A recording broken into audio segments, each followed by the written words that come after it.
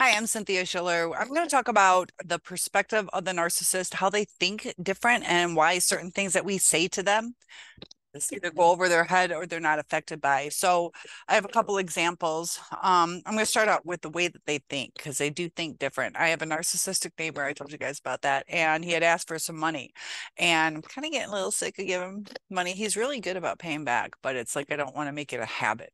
So, um, he had he saw me drive by and I was going to the gas station. He shouts out, "Get me a pack of smokes." And I didn't. And so then he gets pissed off and he ended up coming home. He was at a neighbor's and he like flips me off. And so I said, "Thanks for flipping me off." And he's like, haha, and sends all this like love, like, you know, but a person who would be in a healthier state of mind would be like, "Oh, I'm sorry, I didn't mean it. I was just joking," or whatever. But usually they wouldn't even do that. But when you call them a certain name, which is reactive abuse sometimes, or it can be abusive if things have calmed down and you attack them. But if you call them a certain name, let's say you tell them they're an asshole, they kind of feel it. So it's not going to hit hard with them. Just like if you called me a blonde, it's like, okay, like so. Um, but if it somewhat resonates with them as a truth, it's not going to hurt as much because that's who they are. Now, this is where it gets tricky, is because you're close to them. So if you're having a one-on-one, let's say you call them a thief. Let's say they stole a lot. Some narcissists do that. They feel entitled to things. So they're a thief and you're calling them a thief. They're like, okay, I steal. It's not going to hit hard. It's not going to change them like, whoa, I don't want to be called that. Now there's grandiose and then there's vulnerable. So you're grandiose. If you call them that out in public, they will turn it around and be proud of it. Like, man, I got away with this or whatever. They might feed into it. Sometimes they don't. Now, a narcissist can go between grandiose and vulnerable. So a vulnerable one is protecting their ego as well, but in a different way. And they're going to, and sometimes that grandiose will slip into the vulnerable. So they're going to be pissed at you that you call them out. They don't like to be called out. So even if it is a truth, it doesn't resonate when they're with you, but it resonates with the outside people. So when you're having your discussions with them, you don't make any headway and they don't reflect with you. And it's kind of crazy that the person that they're closest to, it doesn't resonate with them. So you can say whatever thinking that they're going to change, just like saying, don't flip me off. It's like, what?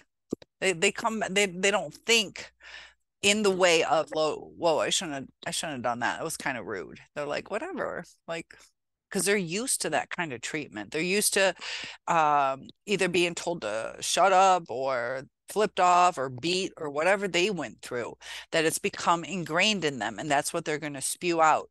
I do find it interesting how it's a shift in females becoming more narcissistic. And we're also having a shift in gender roles and also allowing our children, some of us, to kind of change gender type viewpoints. And, when girls in the traditional old fashioned sense were raised, we cried a lot. We got hugs. We got talk it out. What are you feeling? As opposed to the boys who were kind of shut down emotionally. So there were gender roles, and we're starting to change that. So the shift is changing. And as you see the balance of narcissistic versus how it's raising, that society is trying to shift things, and it's causing a change that's going on. We're also coddling the boys more, and they're becoming softer. So maybe they're eventually, I don't know if they're dropping off or just the change in a rise in females. So I got to do some research on the change if men are dropping off and becoming less narcissistic overall. But whatever we go through in life affects us, every little thing. And so perspective is going to affect our healing. And I had a viewer who had some problems with his phone, and pretty much all of his YouTube videos were deleted except a couple special ones. So I read his text, and my interpretation of it is he's pretty upset. Now, it takes a lot of work to do YouTube channels and upload and all these things. So, he's lost a lot of things. I don't think he uploaded them, otherwise they'd be saved. But we can look at things like why is this happening to me? Why is this happening to me? Or we can look at it as, what's the lesson in this? So for him, maybe it would have been, hey, back up your important stuff so you don't have to worry about losing it, because things do happen. Maybe this is, he related it to God, and maybe God or life is telling him, this could cause some catastrophic loss in the future that I'm trying to prevent you from losing.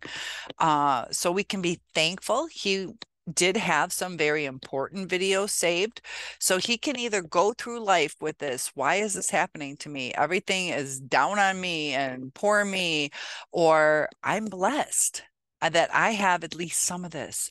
And what is the lesson? So with our narcissist, maybe it was a lesson that we give people too much grace sometimes, or we need to change our communication, whether it was us adding fuel to the fire. It's hard in a narcissistic relationship because regular relationships can go bad, and you can usually kind of pinpoint what happened. But a narcissistic relationship is built on lies. And that's why we get stuck in rumination and trying to figure things out, because there were so many lies, we had a distorted reality. And the more we gave, the less we were as a person.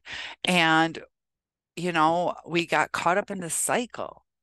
And it gets really confusing with all the love bombing and like, okay, we're past this point and then we're not past this point. And why does the narcissist do this? And are they going to come back? And the Hoovers and reverse discards and everything that goes on. It's very confusing. But if you look at their upbringing and, with when I get frustrated, I cry. I was raised fairly well, but I was, kind of, my dad didn't know how to handle these girl emotions, these teenage girl emotions, and, kind of told me to squash it, in a sense. Fantastic, fantastic father, but I needed to cry, or I needed to talk about it. And, so now I struggle with that, because I need to talk about it. And so I reached out too much, that maybe if I could have learned to express my feelings in a different way, that I wouldn't have like had panic attacks or whatever it was, that just communicate with me. I had pressures of the court system to communicate, all these kind of things. I grew up fairly naive. I was very sheltered, to the point I was safe, but I was sheltered too much, in my opinion. So perspective, I can be mad at my parents for sheltering me too much, which I kind of am. Or I can change it. I can change it, that there's a whole world out there and they did the best they could. And I am a very kind person. I try to understand things. I think I tried to understand things because I wasn't exposed to a lot of things. Every little thing makes up who we are. So would I be on this channel if my childhood was different? So I do want to say I had a fairly good childhood, but things changed too when I was 8 years old. Uh, Basically, not really religious family at all. And then when I was 8, my dad found God and got really strict. So it was a change in my life. I wasn't allowed to go to G-rated movies, and just everything was super strict. And always had to be the good girl is what I felt like. And, it affects me. Was I a people pleaser? Did I feel, with the birth order? I have an older brother, two younger sisters. All these things affect who we are, how we interact. But what I have learned through psychology, and I just saw this post about seduction isn't about beauty, it's about psychology. And, if I'm sitting here, fuck this, fuck that, you're an ass. What the fuck, you loser people just need to come here and see me. Um, or if I was like, it's so good to see you and I hope you're doing good, comment below if I can help you. That uh the way somebody interacts, the way they're perceived. So when when I get, let's say, a text from you guys, I'm grateful for that. I'm grateful for having you at this channel and I want to help you. I could do it the other way where I'm annoyed with you. I just want to do the videos for views, for money, for whatever. That how we look at things is going to change how we act. And that viewer who was upset about what they lost, yeah, it makes sense. It makes sense to be upset that we lost something. But what were we supposed to learn from it? What were we supposed to learn about from the discard or the divorce or whatever happened, or our parents, if they were narcissistic? What did we learn? A lot of times we resort to what we grew up with. And when we go through becoming a parent as opposed to the child, in the beginning, we try not to do what our parents did. And during times of stress, a lot of times you can go back to how your parents treated you, that you take on their role. So hopefully you weren't in a terrible situation and have these like resort to moments, because your mind just does a shift. If you can look at the psychology of it, and I would like you guys to please let me know, comment below, that would you like to know more about psychology or just narcissism? Because there's a lot of comorbidities that can help explain your person, and possibly they might be pseudo-diagnosed, we'll call it that, pseudo-diagnosed, because, we see certain traits, they lie. Are they just a liar, or are they malicious and ill intent? There's that spectrum of narcissism. Some of them truly don't understand what they've done, and some of them truly use it to manipulate. And I think psychology is extremely important in understanding people, but understanding ourselves as well.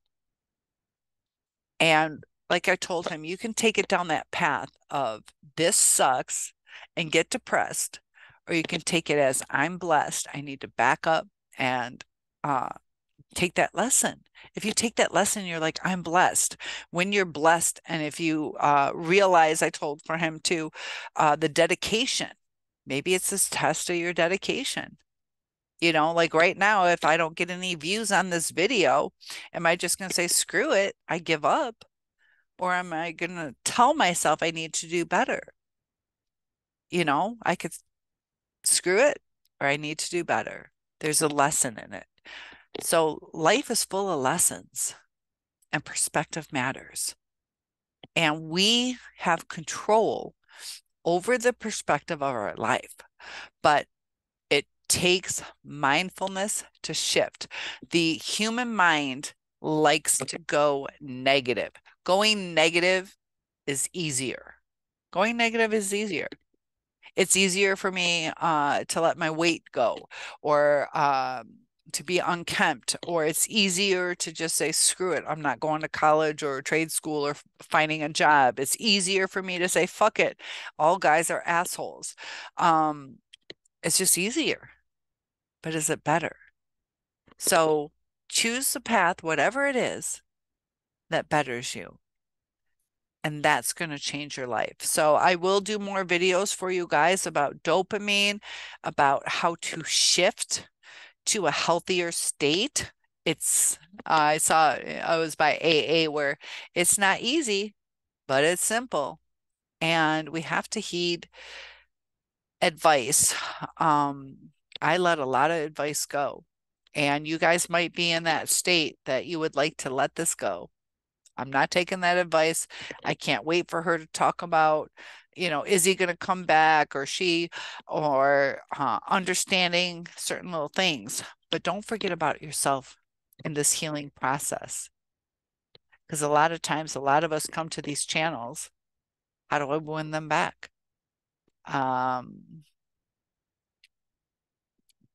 We forget about the lesson. And we have to learn to let things go.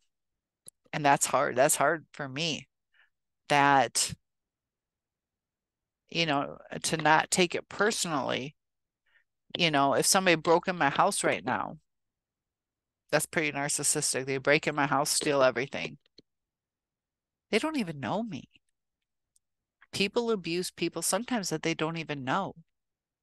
And, we can play the victim or we can build ourselves back up. Maybe that means we need to change our locks. Maybe that means we need to stop posting as much on Facebook. Maybe this, maybe that.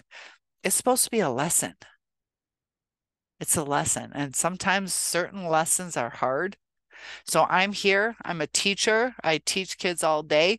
And it's up to the kids to learn what they can from me. So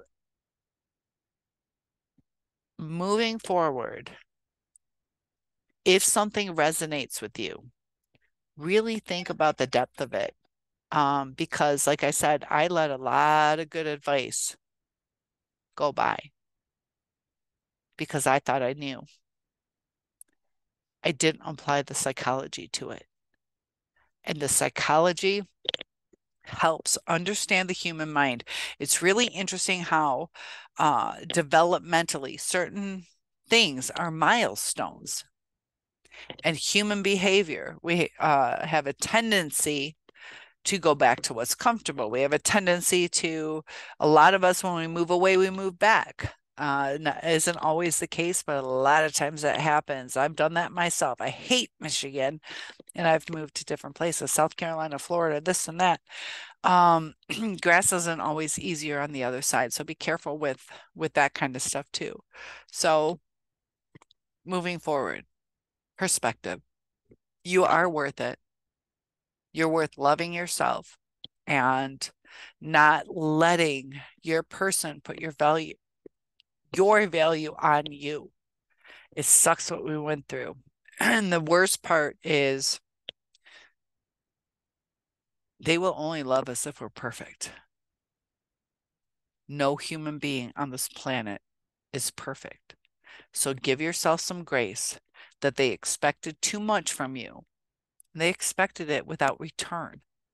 You could have given them everything they wanted, but you needed, it's just like I can be the greatest teacher, but I need to be able to have a car to get to work. I need to be able to have a shower to show up, at least showered once a week or something. This, that, whatever. I shower more than that.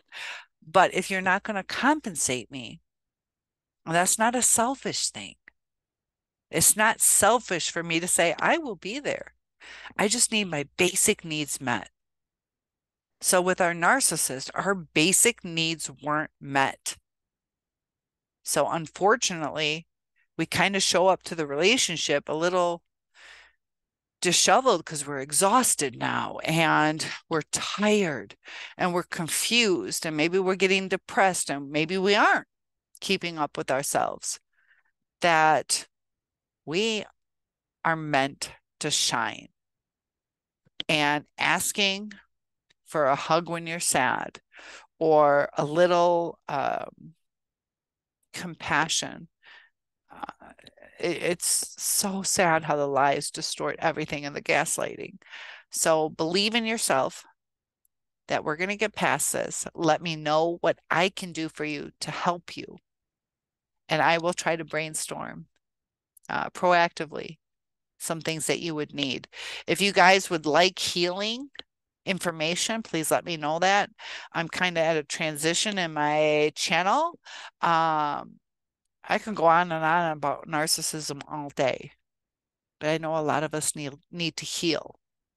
So I hope a healthy balance will be good for you. So one-on-ones are available. I am a certified life coach and I'm here to help you guys.